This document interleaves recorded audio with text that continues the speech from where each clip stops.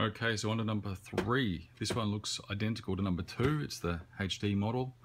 It's also pretty filthy, but let's have another look at this one. So from the intro, it had loose, dirty cart slot and wasn't playing games consistently. So I've taken the screws out. Let's take a look. Pop the lid for the first time. Let's have a look at what I've got here. The LED. So yeah, we're going to take the LED out from this end. Bend these pins up, the wires, and the connector just slides straight off. So that's how you do that. I just disconnect that so I can take it out the back and wash this. So luckily that slider's in good condition on this one, so that's a bonus.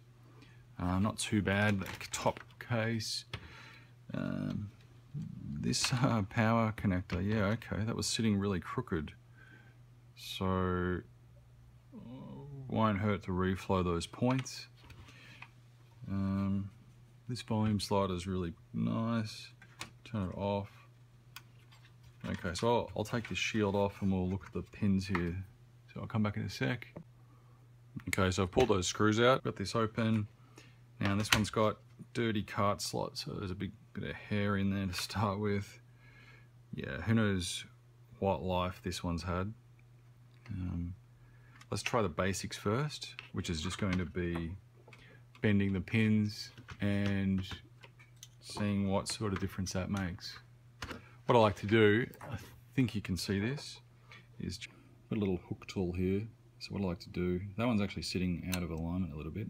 I'll fix that in a second. I just put a bit of pressure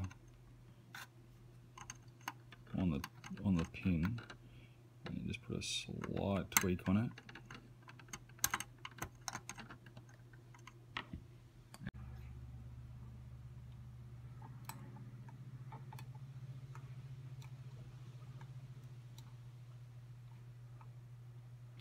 Don't know if you can see this, but I'm just tensioning these pins by kind of hooking in up here at the top and just very carefully with a bit of pressure in the right direction, just forcing them down. I like to use this little hook tool. It's really handy. I think I picked up a pack of these, like maybe a 4-piece pack with slightly different shapes on them for maybe $2 at some junk store, like, you know, one of those bargain stores. So it works really well for things like this. Just tweak these pins a little bit. Right, that's all done. Let's turn that back around. And in, it straightens them all out again, but adds a lot of pressure. So yeah, so they're all straightened out again. And we'll also give it a clean. So let's run some isopropyl through it in a second. And we'll see what difference it makes. Okay, so just spraying some isopropyl on the cartridge and the slot, and we just put it in and take it back out again, so it's quite tight now after I've re-tensioned those pins. And like even the tension this way it's basically rock solid, so that's really tight. So yeah, the pins, they're still in really good condition. You know, after putting a bit of pressure and bending them a little bit, they do sit out of alignment a little bit, but they're curved quite sharply now, so they put a lot more pressure on the cartridge pins itself, so it tends to work. Even just giving them a good clean helps with that alcohol. So let's test this out then. We'll plug in the old composite video. Let's give it some power.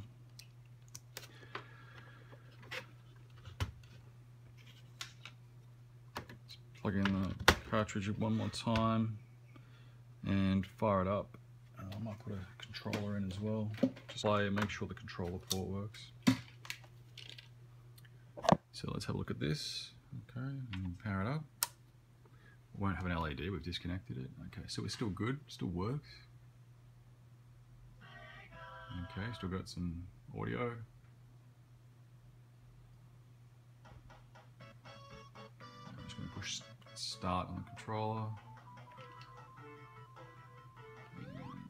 buttons work. All the directions work, so I think the controller is all fine, which means, you know, the pins here are all fine, everything's fine there. I'll also test out controller 2 a bit later. But let's see what happens now. So you can hear it running. We've cleaned and tensioned the cartridge slot, and we'll just test it a bit by giving it a bit of a wiggle. Yeah. Yep, so all still good. Okay, so I'm pretty happy with that. I'm being really brutal with it now and it's still working, so. Right, so that was an easy one. It's just a simple cartridge slot, so let's pull that back out. It is quite tight actually, so that's working. And this one needs like a cleanup, so I'll do that off camera.